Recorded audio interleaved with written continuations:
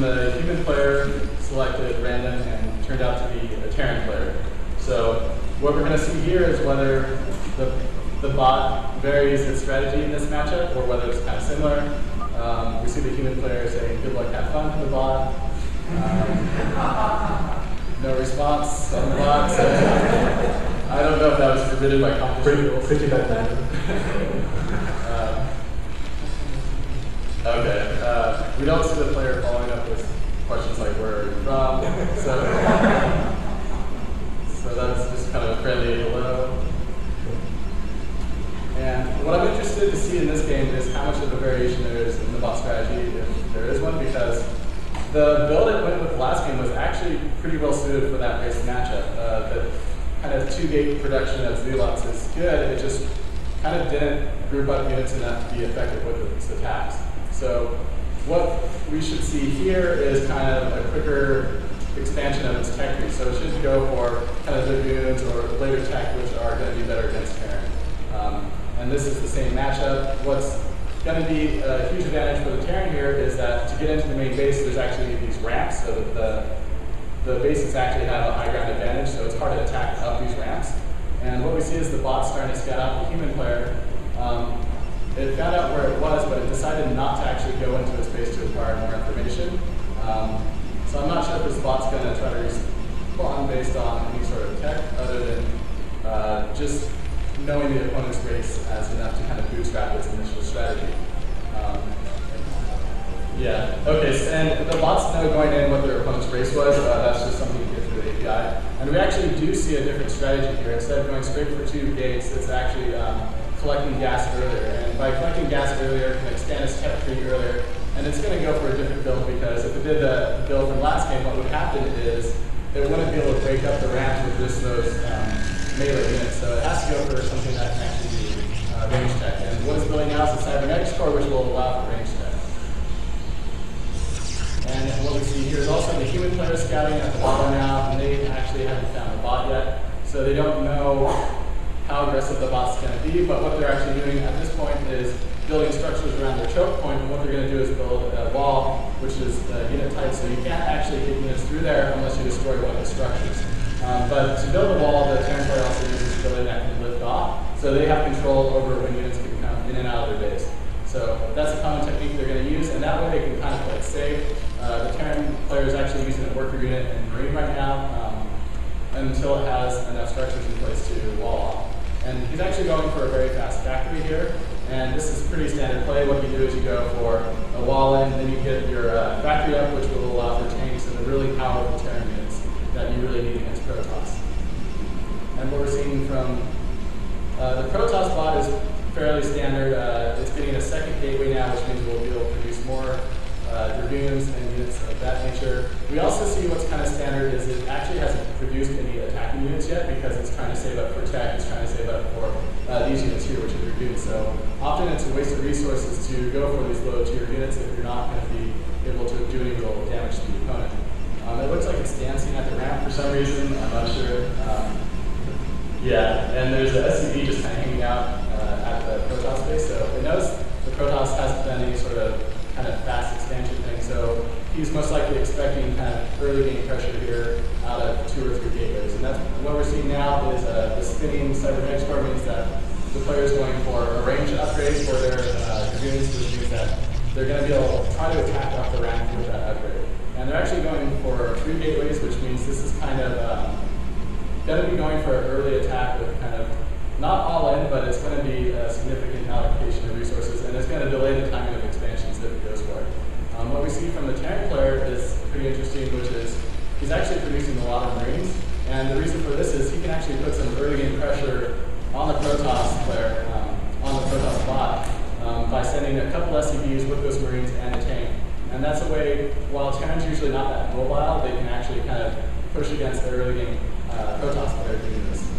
And what we're going to see here is kind of the initial attack. This is actually a fairly standing timing now. We see where the Protoss has these dragoons out, it's going to have the range upgrade, and here's going to kind of make or break whether it can build up this ramp or not.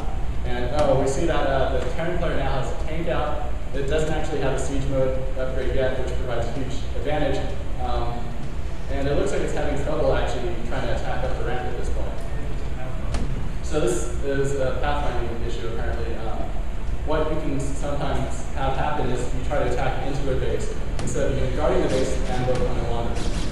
So now we see engagement, and no one's really lost forces yet. The goons are not getting too much though. They're actually able to do some damage.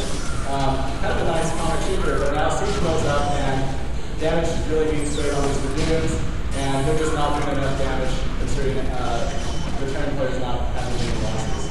And this is interesting. The Terran player now has a medic out, which you don't typically see in the style. But given that they're going for a really heavy druid push, that's going to allow for the razor boost to be useful later on. So now it looks like the Protoss is at a disadvantage. What you would typically see in this mode is the Protoss player would kind of wait outside the expansion of the Terran to make sure that kind of scouting units don't get out, so that vultures, which can kind of plant mines and harass the Protoss, don't get out. And it looks like the Protoss player is not actually going to look at teching up, they're just going to increase their production. They've thrown down more gateways, so they can increase more dragoons, and they're also expanding. So this is actually a decent expansion time. So far it looks like while the Protoss did kind of throw away some units, it did pick off some Marines. So what we're seeing here is it looks like it's going to maybe be this decision of the Terran player going for kind of a timing attack, which means that they're not looking at a long game. They really want to end this soon. While the Protoss player is actually trying to play it fairly safe. And this could be bad for the bot if it doesn't get enough defenses up. Actually, the attack of the Protoss, it was a bad choice because of the ground mechanics. Oh, yeah. Because when launch units attack up here, like the Protoss that I mentioned there, they have a 55% miss rate. So it was like if the army of the Protoss was half the size. Yeah. So now we see the human players actually pushing out, and this is when the Protoss really wants to engage, because the siege tanks aren't going to be up, they're not going to do a lot of damage. But if we let them get into position, then the bot's just going to take too much damage. So ideally what you would see here is the bot trying to put some pressure against this. So it does actually see this, but it's not pushing in towards the tanks yet. It looks like this is a pretty close battle here actually. So these Marines are going to get wiped up, and it's deciding to attack these medics, which is a very bad choice. It's taking a lot of splash damage, and the medics actually heal each other, so they're really hard to kill.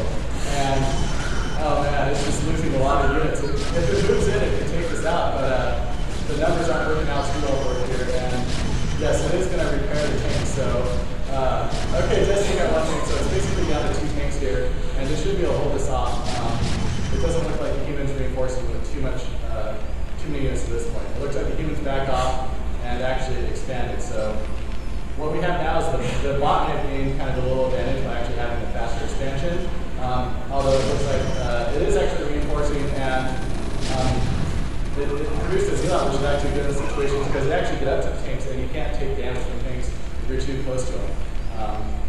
At the same time, it looks like the human players got another factory out, they're getting a little push, and what they're doing now is kind of a slow creep into the Protoss base. So they're actually building structures that they can put units in for static defense, and this is just going to slowly roll into the Protoss base. So you want to see some sort of switch in tech from the Protoss here, like the Dark Templar, which is the cloaked unit, which I don't think the human player actually does not have a cloaked unit. Oh, they do have detection, so they have a scan which allows them to see cloaked units. But this is just a really bad position to be in if you're a Protoss player.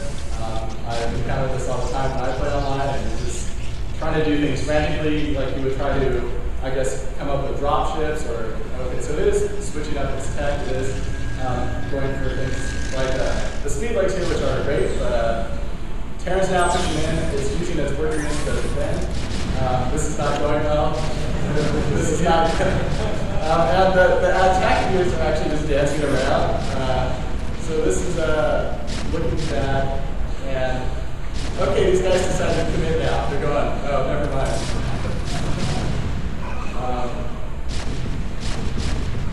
So this is basically over now. The player can no longer have the resources from this expansion. It doesn't have any air units that can kind of pull the player away from. It doesn't have anyone kind of getting out of its space to be able to attract the attention of the player. So it's now actually sending out workers from its main nexus weaknesses, which means that essentially it's no longer going to be pulling in resources, and that is the BTG from the bot.